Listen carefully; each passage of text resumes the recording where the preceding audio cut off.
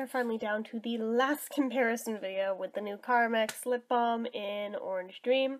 Again, this is that one versus the Blistex Orange Mango Blast. So let's get started. These are actually pretty similar products now that I've looked at them side by side before starting this, but yeah, format-wise, they're both sticks.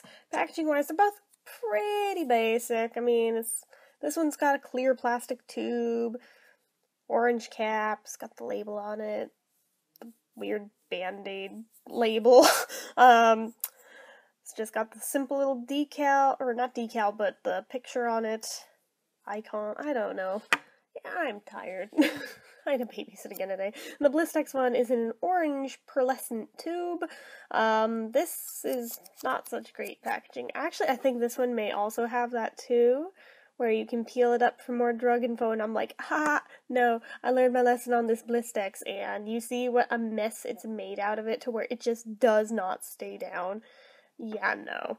So anyway, just orange tube with a green label, very small picture on it, and I guess if you want to peel it, it's got the drug info there. So there's that. In terms of natural or organic, this is completely synthetic. This one's my weird hybrid lip balm that's like half and half, so I don't know which category to place it under, so I just say it's a hybrid. In terms of limited edition or not, neither one of these are. These are both things you can find just whenever and probably wherever. Well, I don't know about this one for sure, but this you can find in literally any drugstore. The amount of product you get in both is exactly the same, because on this, where does it say it? It should be 0.15 ounces. Yeah, right there. And we've established that this one also is that. Shelf life on them, this guy expires in October this year, and this one expires in June of 2018. So, price point wise, they were pretty close. I actually think this one was a tiny bit cheaper, but ultimately, they were pretty darn close.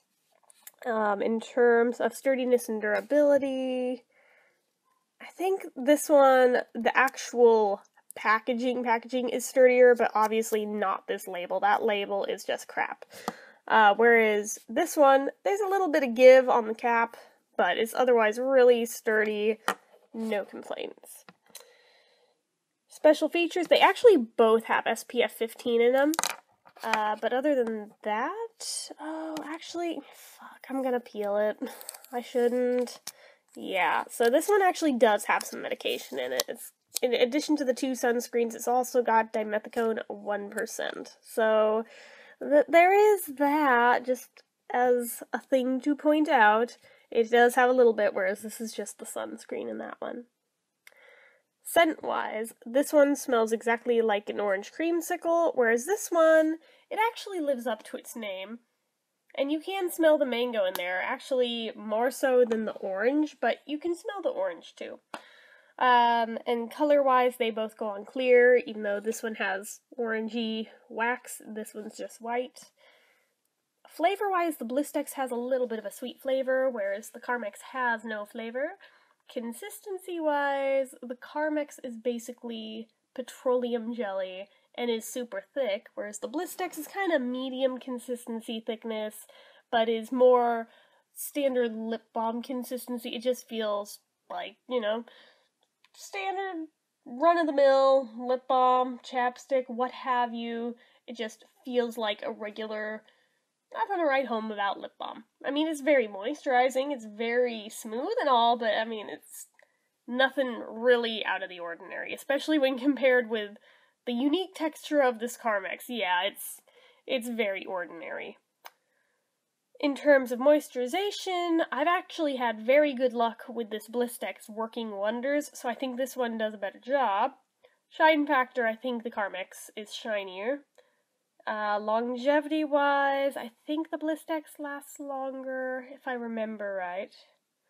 And with the drink test, it holds up somewhat, but not entirely, and the Carmex just doesn't.